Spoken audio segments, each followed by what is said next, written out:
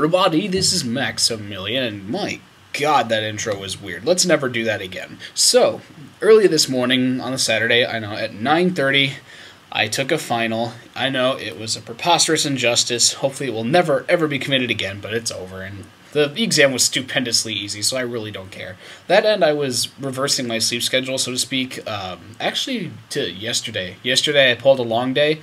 I went to bed really early, and by really early, I mean at like 5:30, so really freaking early. So I basically started my day at 3 a.m. this morning, which is really weird because like when you wake up, you know how you feel hungry. You want to have breakfast because your body's like, okay, time to start the day, let's put something in me. And then you come to the realization that you have no food in your dorm and nothing on campus is open. Oh, it sucks. So I starved myself for a good 5 hours while I waited for McDonald's to open. Well, actually, it wasn't 5 hours. It's more like 4. It opened at 7, but still. I mean, like, when you have to try and bide your time, or bide your time, whatever. Wrong word. When you have to pass the time with water and gum, it gets to be a bit stressful after a while.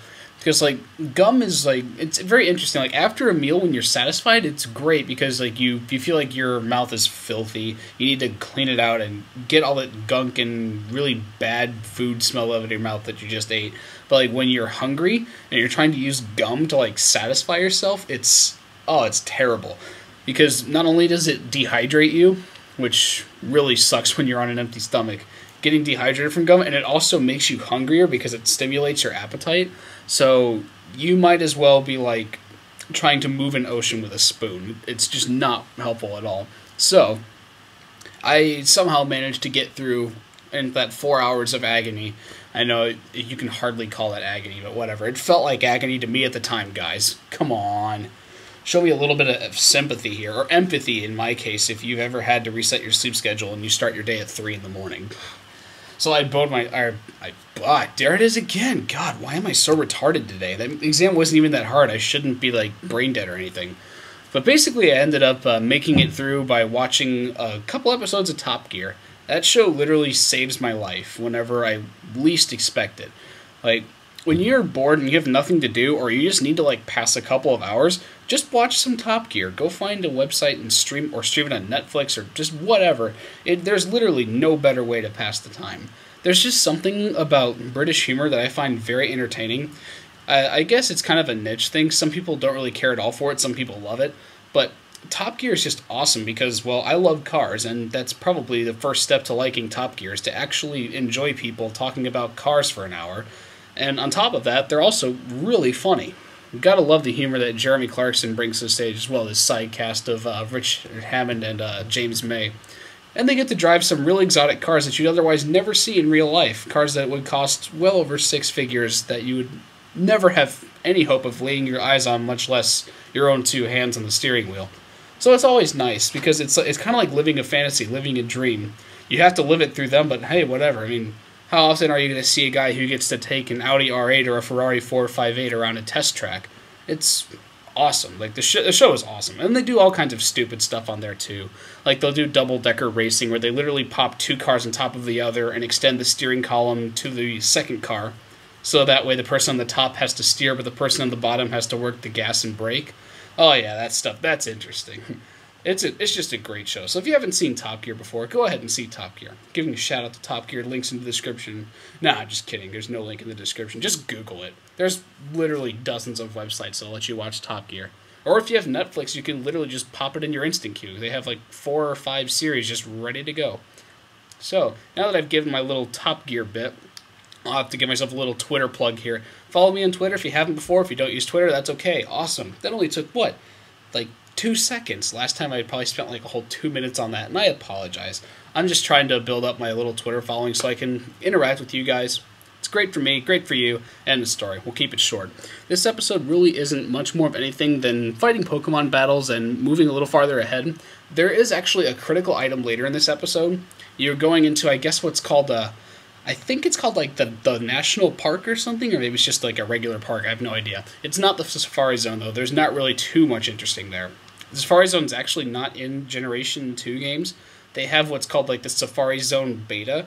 Like, it exists, so to speak, in the story, but it's closed, so you can't go in there. That's because they were working on it, but they didn't actually fully develop it by the time they were planning on releasing the game, so they didn't include it.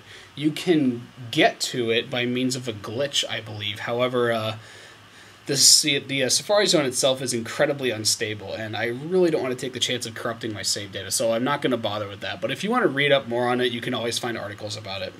They did bring it back in Generation 3, though. So if you're missing your Safari Zone, just go play Ruby and Sapphire, or just go back to Red and Blue, because Red and Blue are better. Red and Blue is awesome. I'm like a Red-Blue fanboy. Either that or I'm just slightly biased towards nostalgia, but that's just me. I don't think I have played Ruby or Sapphire. Maybe I have like on an emulator once, but if I did, I don't really remember my experience with it, so I don't have much experience with the 3rd generation and on. Like, 4th gen is... Yeah, never even touched 4th gen, because that was Nintendo DS, and I never really played much anything for Nintendo DS, because I ended up giving it to my sister, just because she played it a lot more than I did, so I figured I might as well give it to her. And then she ended up losing it, so, well, it was gone forever. Even when I did want to play it, I couldn't find it anymore. So, yeah, my DS experience was a short one, to say the least. But, right now, I've got one exam left, and it's on Monday, so... I think I'm probably going to be studying, well, at least maybe all evening Saturday. Like, it really isn't that bad of an exam, but I do need to do somewhat well on it, because the midterm for that class did not go so well. And the only things we're graded on are these 2 exams, so it would behoove me to actually do well on it. So I may take a break from posting up a video over the next 2 days or so. I'll try and get one out Monday night. I can't guarantee it, because the exam's it's a 3-hour exam, and it starts at like 4:30. So, at the very earliest, I'll be getting out of there by 7:30, because I don't think they let you out of an exam early. They have, it depends on the prof and the class. Some exams are like, they'll let you out when you're done. Other times they'll make you sit there with nothing to do. Like, you can't turn on your iPod or anything, because, you know, the fear of cheating is just ubiquitous among university professors. So... hopefully I don't have to sit there for another hour and a half, because I guarantee it's not going to take me an hour and a half. Even if I don't know the actual, like, the material that I should know for the exam, like if I'm stuck on a question, I'm not going to sit there for an hour and a half trying to contemplate the answer to it. Because I'm pretty sure it's all multiple choice. So even if I don't know the answer to a question, I'll just pick one eventually. It's not going to take me that long, so I sincerely hope that he lets me out early if I finish it. Because that would suck, to sit in a lecture hall for 3 hours straight with nothing to do. Exams are the worst. It's one thing you find out when you get to college. Not only are final exams really annoying in the fact that you have to sit in a room for 2 hours and do nothing but write and think, but all the stress that is involved in actually leading up to them and studying for them is just absolutely horrible. That's also part of what contributes to the infamous Freshman 15. You've probably heard of it. If you haven't, though, when you go to college, there's a tradition called the Freshman 15. Basically, the onset of various added stresses from things like classes, time management, poor sleep schedule, not to mention college food is notoriously unhealthy for you. On top of the fact that you're sort of finishing your biological development stage in life, like you're officially ending puberty, I guess. Sometimes if you're a late developer, it goes even longer into that. But basically your body just sets itself up for a giant weight gain with all these taken in. So the Freshman 15 is the infamous 15 pounds that you gain over the course of your freshman year, although you also, with that added stress and time management issues, will tend to not exercise nearly as much as you used to unless you're like basically required to for like sports activities, like if you're on scholarship for a sport at your university or something like that. I generally found out the case I was spending a lot more time with school and socializing in general than I was actually, you know, doing active things than I was in high school, because high school was a breeze. Like, you had all the free time in the world. It's not so in college. So on top of eating really crappy food, getting stressed out for exams, not sleeping, you're also exercising a lot less. So in all reality, it ends up being a little bit more than Freshman 15. Like, if you can get away with only gaining 15 pounds your first year in college, then you're doing pretty okay. And if you don't gain any weight, then you are like a mastermind of time management, or you just have the metabolism of a gazelle. That's all I'm going to say. I think it ended up being like 20 pounds for me. So right now I'm kind of in the process of trying to fix my eating habits, because when you eat college food for 2 years straight, And I have to tell you, it is not easy to eat healthy at college. No matter how much variety it seems they're offering you, the food really is not good for you at all. Basically, you have to either go out and buy your own groceries and cook your own food, or you have to just eat a lot less. There's really no other way to control the massive amount of weight that you're going to start gaining at college. Or you could just exercise more of that too, although it's kind of hard to find time in the day to actually do it. But I find the best way, at least for me anyway, since I'm living in a house/apartment by myself, I don't need a university meal plan, which is really the first step to actually getting, which is really the first step to getting out of that vicious cycle of gaining weight by eating crappy food. I buy my own groceries, so I'm trying to change my eating habits a little bit by actually forcibly making myself to buy groceries that are better for me, so that way I end up eating them. Because it sucks to actually pay for something and then not use it, because you're essentially just burning money at that point. So I'm trying to fix my eating habits as well as my grocery habits. And I'm also trying to deliberately exercise a bit more. Because when you start carrying on added weight from college in your life, you carry those habits into your adult life, and then things just get really bad from there. You start the downhill spiral, and before you know it, you've got the beer belly by the time you're 30. So I'm going to try to avoid that if at all possible. Although really, honestly, the easiest thing you can do is just exercise more often. Even if you still ate the crappy college food all day, every day, just exercising enough to offset it, or even burn a little bit, would keep you in check. Because you're young at this point in life, so your metabolism should be okay. And there are some people who love running or play soccer and things like that. People who have naturally built up their metabolism in their youth actually have a nice advantage over this, so they really don't have to do much. But I am not so fortunate to have such a metabolism.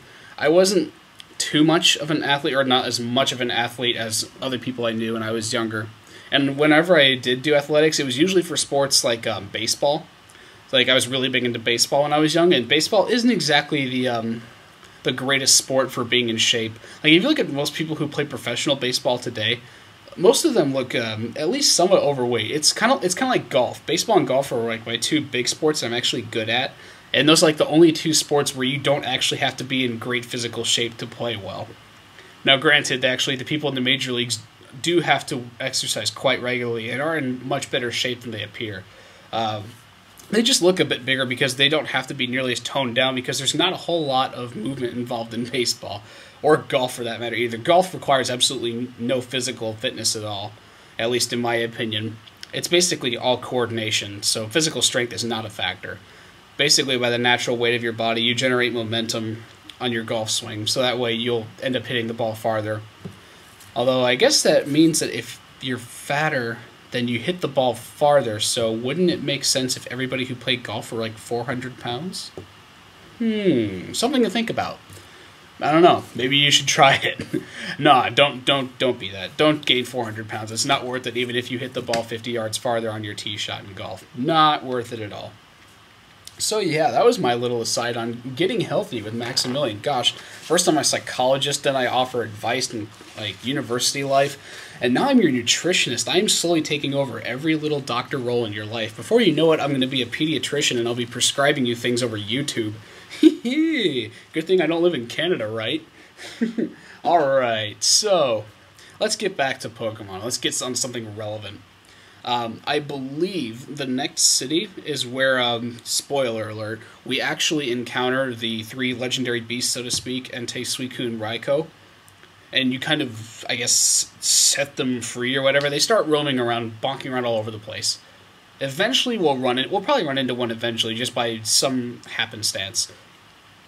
But I think every time you fly or enter a building, it's one of those two events. Either every time you fly to a city or enter a building, their location changes, so they're really hard to keep track of unless you absolutely want to be super diligent about it and just walk everywhere, which gets really annoying after a while. But after we release them, I'll try and find one for you, just so I can kind of show you, maybe how you would encounter them. Although at this point, since we don't have Master Balls, they're basically impossible to catch. But with the Quick Claw you just got from that woman sitting on the bench in the park, you actually have the ability to have the Pokemon that's holding it to strike first.